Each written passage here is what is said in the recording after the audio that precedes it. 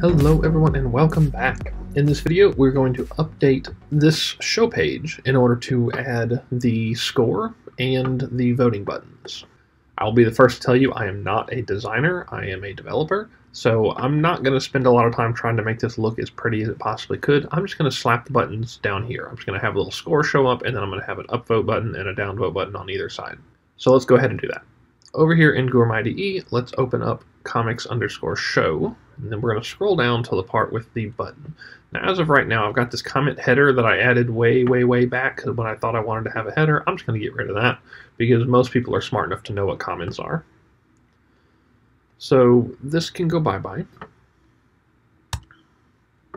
And then I'm going to add, the idea is to add the buttons right over here after this.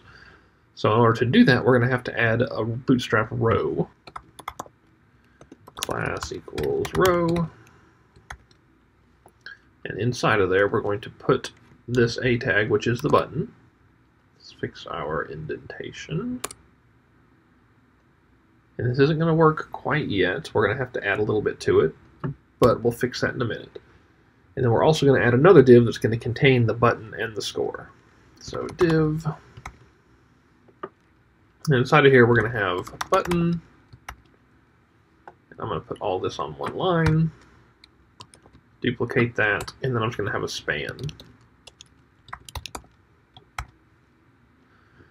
So this is going to be the score, and for now, I'm just going to put 10 inside of the span, and then we're going to actually set this dynamically later, but we'll just want to kind of look at it and see what it looks like for now. All right, so let's save and refresh, and this is going to look horrible for now, but we're going to fix it. Okay, why is it broken? Oh, it's because I'm not running. GURM is running slow today. Every once in a while they have these days where things start to run slow.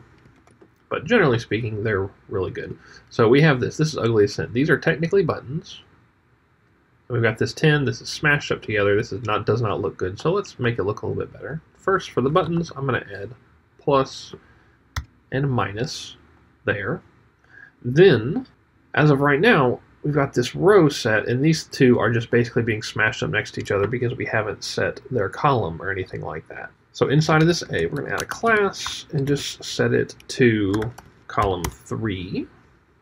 And the same thing for this div, we're just going to add a class, set this to column 2, just to add a little bit of spacing. So let's see what this looks like. There, they're spaced out a little bit better. I like that more already. Now these buttons are ugly as sin. We're going to use the bootstrap buttons. But the idea is that we want them to give some sort of an indication whether you have voted or not. So how I'm going to do this is I'm going to use the bootstrap outline buttons. If you have not voted, they're going to be outlined, and if you have voted, they're going to be filled in. So the upvote is going to be green, the downvote is going to be red. When you have not voted, the outline is going to be green, the inside is going to be empty. When you have voted, the whole thing is going to be green, just like this add comment button. So by default, class going to equal btn, because you have to do that for bootstrap buttons, and then btn outline success. And I just got this from the bootstrap documentation. And we also want it to be btn large, and then let's add some margin to the top to kind of scooch it down. And we want to basically do the same thing down here, except instead of success, we want it to be danger. So let's save that, look at it, see what it looks like. All right, that's good. And then we want to add some IDs. This is going to be we'll call this one upvote btn. We'll call this one downvote btn.